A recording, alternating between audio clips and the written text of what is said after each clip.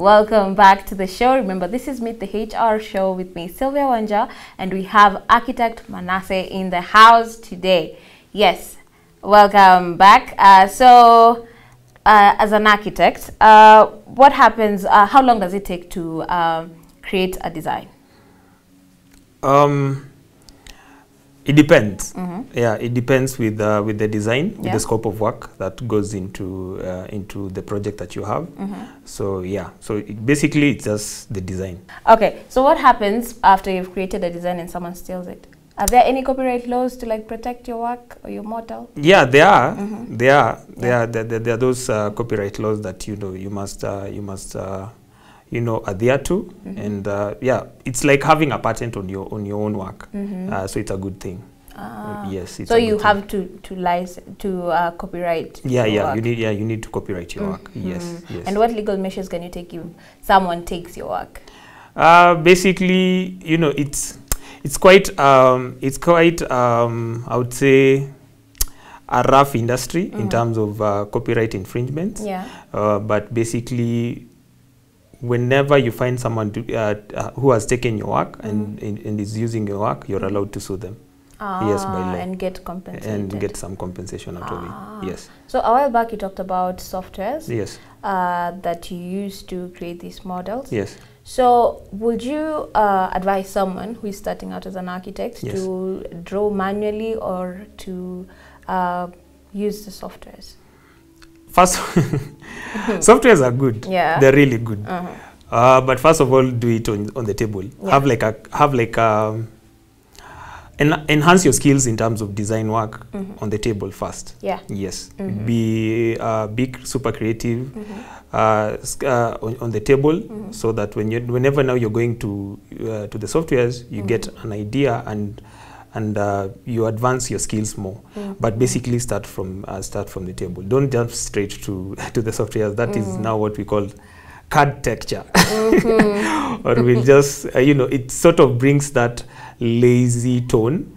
But first of all, I would say start on the sketching table first. Yeah, design your work on the table first, then now go to softwares. Yes. And then there's this question of blueprints. Yes. Are you still the ones who prepare blueprints for a structure?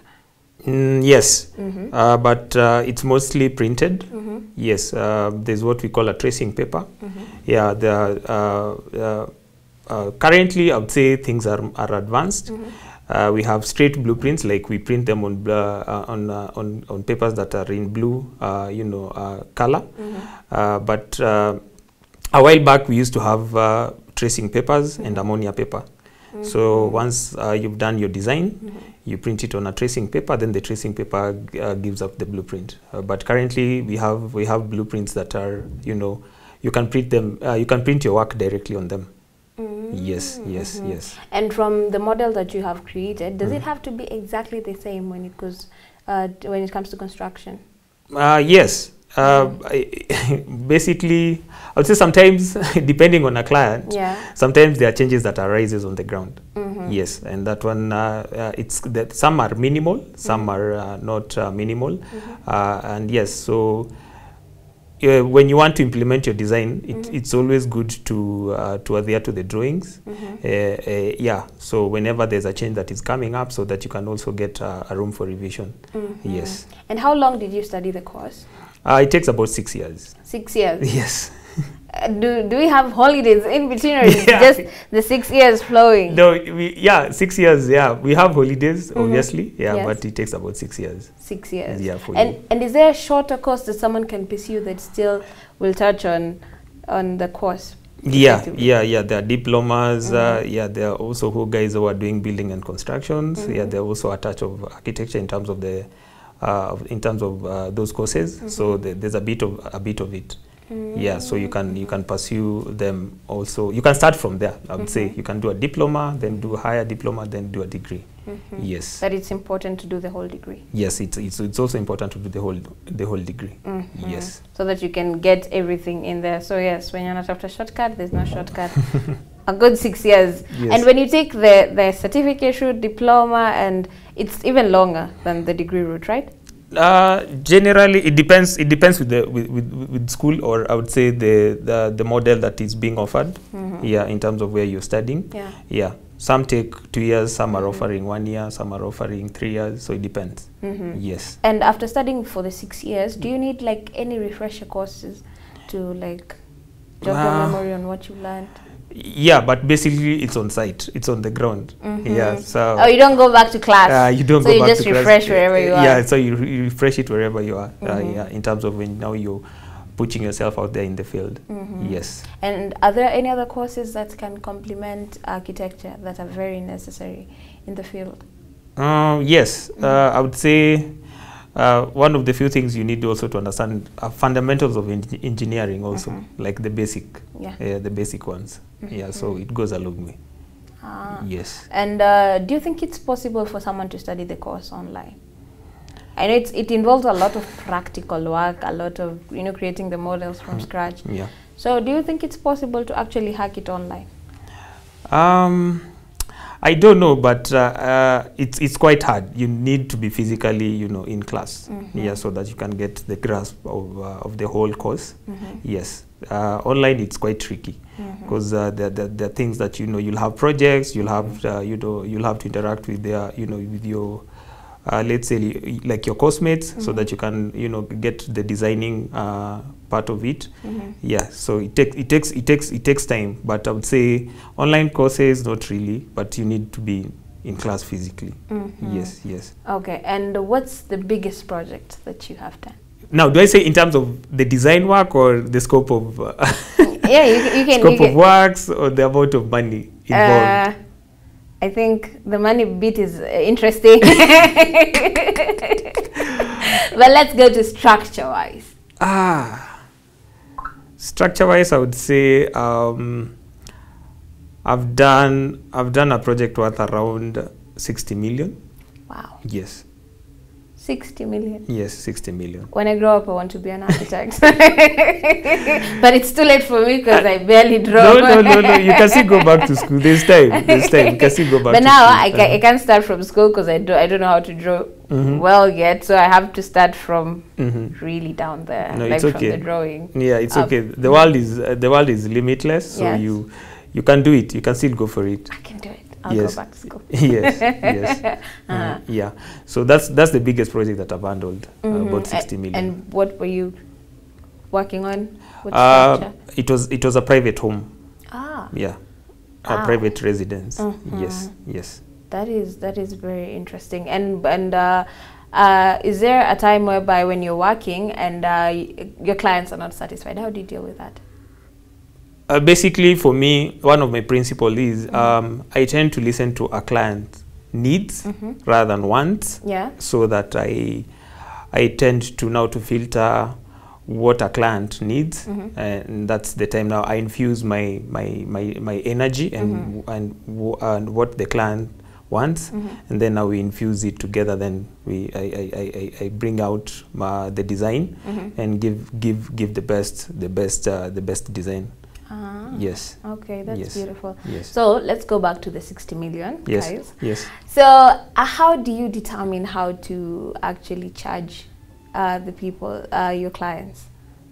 Basically, it depends. There are those ones that you can charge them in terms of the scope of works, in terms of the project costs. Yes, because there's a certain percentage that goes into that. Yes. And then there are those ones that come wanakulilia, oh nisaidie tu, nisaidie, then you just unafanya tu ile yenye unaweza fanya. Yes, but it's good to be strict and to have like a line of fee that you can charge. Yes. And do you think it's important for an architect who is just fresh out of school to get employed fast, or can they just like get out of school and start their own thing? No, I would say go fast. So work under someone. Yeah, work under someone who is established, so that you can enhance your skills. Yeah. There are a lot of things that goes into you. First of all, working under someone, you get to enhance your skills. You get to enhance your customer. whenever you're talking to a customer or a client. Yeah, it's always good. From there you can learn on how to interact with different people, because yes, it's a good thing. So working under someone, you get to learn a lot. You get to learn a lot. Now from then, once you're good, now you can venture out and do your own thing. Yes. And do you have to be passionate to pursue architecture, or can you just pursue it because of the money?